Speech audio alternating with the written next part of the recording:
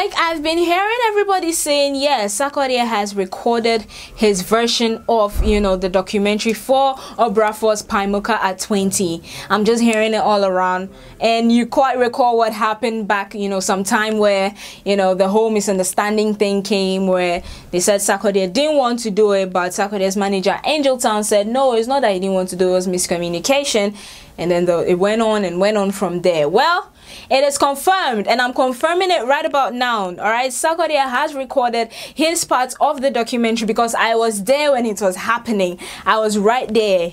All right, and it was all right. So by all the talkings, he finally recorded it. Into enemies, you are put to shame. He has recorded his, you know, side of the Obrafour's Pae Mu Ka at 20 documentary. So let's sit down, let's wait for it, because I'm sure he's going to have some amazing things to say, since he and, you know, Obrafour have had they have an amazing history together. So definitely, let's wait for this documentary.